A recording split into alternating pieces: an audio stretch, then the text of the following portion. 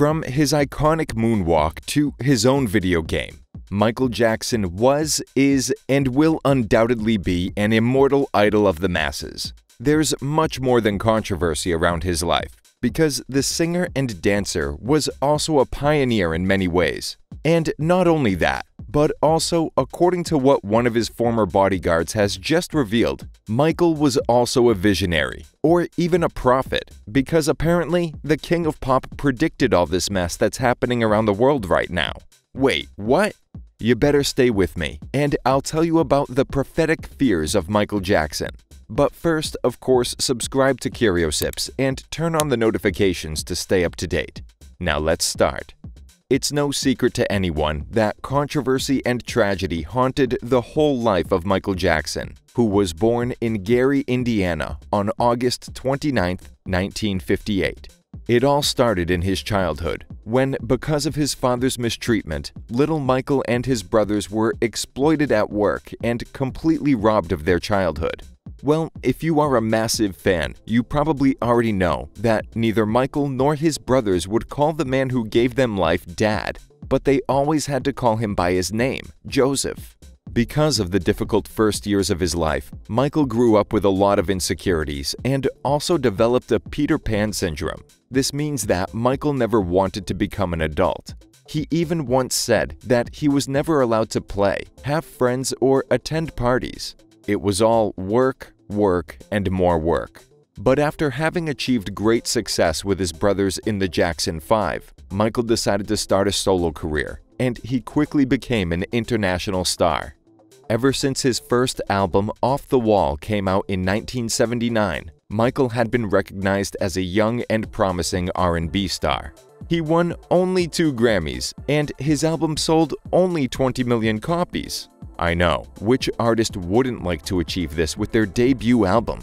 But we're talking about Michael Jackson, and for him, that was unacceptable, because something that characterized him was how hard he always was on himself. I mean, Michael was his own toughest critic. And also, as I mentioned at the beginning, as the visionary that he was, he probably predicted that he would become the legend that he was and still is. The strong self-criticism was worth it, because in 1982, Thriller, his second album, won 8 Grammys, and to this day it's still considered the most successful album in history, with more than 60 million copies sold. From that moment on, Michael was on endless world tours, starred in movies and TV commercials, produced records and more records, and yep, unfortunately he was also involved in a lot of scandals, rumors, and gossip. One of the first things that caused controversy was his dance moves that would later become his trademark. In fact, there's a theory that suggests that the famous moonwalk wasn't invented by Michael Jackson. Yeah, you heard it right. Now, I repeat, it's just a theory. The thing is that Michael admitted that he always carefully watched some classical movie dancers like Fred Astaire, although he never mentioned Bill Bailey, who already in 1955, that is, 3 years before Michael was born, had already been performing the dance that placed the King of Pop on top. However, those weren't the only accusations of plagiarism. Michael also had to stand up for himself on other occasions when he was accused of copying or at least being inspired by other artists' lyrics and melodies when making some of his songs. But fortunately, he was always able to reach a settlement before going to trial. However, the accusations of imitation and plagiarism weren't the only controversial aspects in Michael's life. It's also his multiple visits to the operating room, some necessary, others for aesthetic reasons. His first surgery took place in 1984, when, while filming a commercial for Pepsi, the company he signed a $5 million contract with, Michael suffered second-degree burns to his face and head due to a glitch in the lights on the set. Even though Michael was immediately taken to the hospital, he had to undergo several reconstructive surgeries, and he also had to wear a wig for quite a long time. In fact, rumor has it that part of his hair never grew back. But I said that not all the surgeries were necessary, because starting in the late 70s, Michael decided to slightly modify the shape of his nose. That part of his face had always made him insecure, since his father always pointed it out and even called him Big Nose.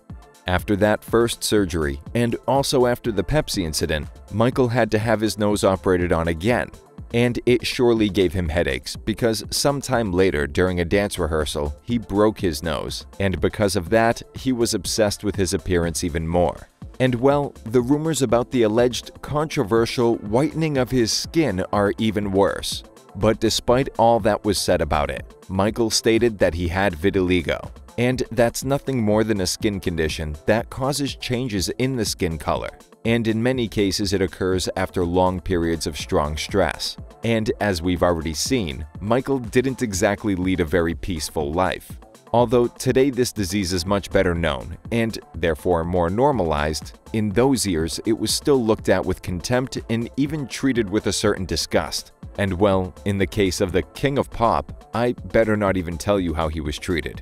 And since we're talking about rumors surrounding the legend, surely some of you remember the so-called oxygen chamber in which Michael Jackson slept to stay young. Well, guess what? It was nothing more than a rumor created by the singer himself to gain more attention, as if he needed that.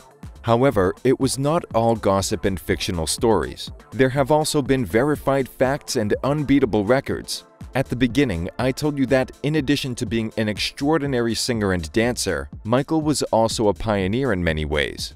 For example, he was the first African-American singer to appear on MTV with his Billie Jean music video in 1983. By the way, did you know that this song was inspired by a true story of a fan who stalked Michael? Well, Michael Jackson's popularity reached the point that the then video game giant Sega launched Moonwalker, a game completely inspired by Michael Jackson and owned by the singer. But unfortunately, then the year 1993 came, and the first infamous allegations of abuse appeared. I'm not going to get too deep into this topic, but I mentioned it for a reason.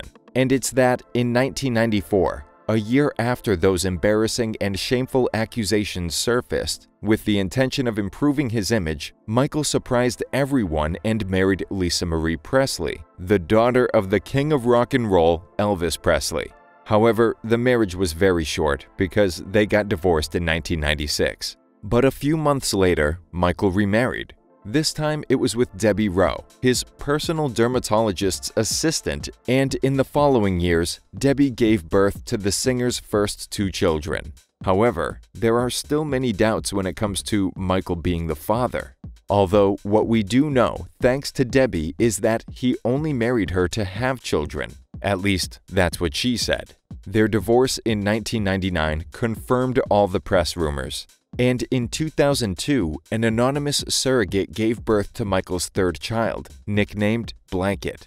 And speaking of the latter, surely some of you will remember that incident when Michael held his baby over the railing of the balcony of a hotel room. And although later he admitted that it was a mistake, the truth is that the artist never liked to show the faces of his offspring, and he almost always covered them with masks. That way, no one would recognize them on the street, and they could lead a normal life.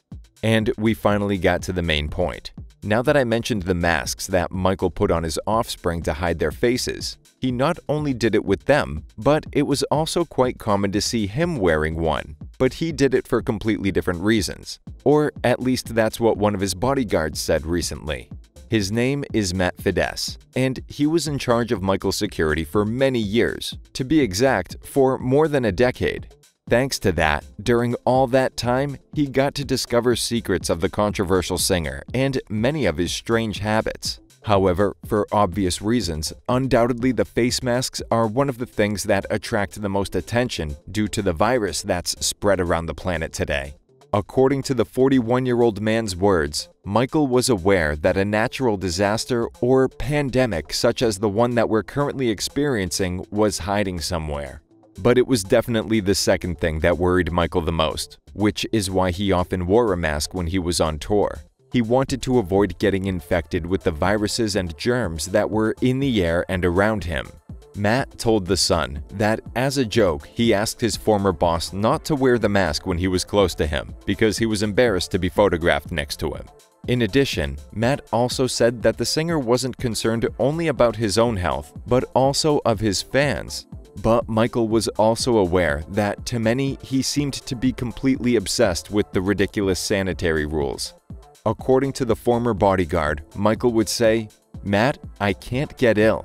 I can't let my fans down. I've got concerts coming up. I'm on this earth for a reason. I mustn't damage my voice. I've got to stay healthy. I don't know who I'm going to encounter today. I don't know what I might pass on."